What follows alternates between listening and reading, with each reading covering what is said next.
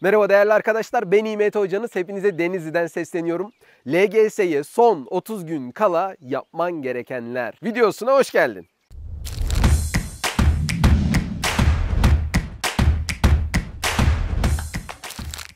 Tabii ki öncelikle bu 30 günü iyi bir şekilde planlamalısın. Bu planlama nasıl olmalı?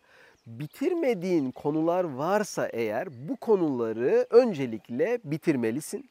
Hatta kendini geliştirmen gereken konular varsa da o konuları mutlaka iyi bir şekilde öğrenmelisin. Bitirmeyeceğin kaynaklar varsa onları artık ayırmalısın. Bitireceğin kaynakları da orada belirlemelisin. Hangi denemeleri hangi günlerde çözeceğini de oraya yazmalısın. Mutlaka süreli bir plan olmalı. Yani artık zamana dikkat ediyoruz. Zamanı verimli bir şekilde kullanıyoruz. Bu planda uyku düzenine de mutlaka yer vermelisin. Yatacağın ve uyanacağın vakitler mutlaka belirli olmalı. İMT Hoca ile LGS matematiği hızlı tekrar edebilirsin.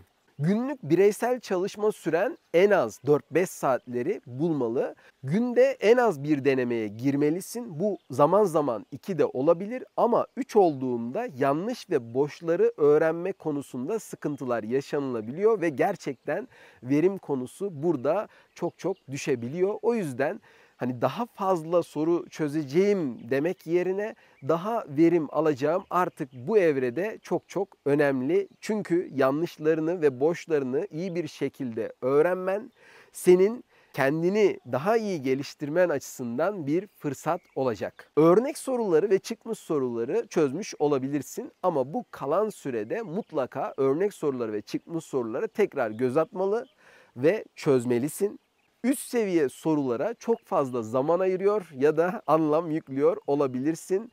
Bunun yerine artık çözebildiğin ve çözebileceğin sorulara daha çok zaman ayırabilirsin. Birçok denemeye gireceğin için deneme sonuçların zaman zaman düşebilir, zaman zaman çıkabilir ama bunlar senin güçlenmen için hep bir fırsat. Etrafındaki ve içindeki olumsuz düşüncelere karşı kulağını tıkayıp bugüne kadar yaptıklarının daha anlamlı olduğunu ve olumlu olduğunu bilmeni isterim. Evet, yoruldun. Pazar günleri denemeden sonra deneme analizini yapıp yanlış boşlarını da öğrenip dinlenmeye zaman ayırabilirsin. Ama asıl dinlenmenin bu 30 günün sonunda güzel bir tatille olacağını da hatırlatmak isterim. Çünkü bu 30 günü verimli bir şekilde geçirirsen muhtemelen potansiyelini en üst seviyeye taşıyacaksın.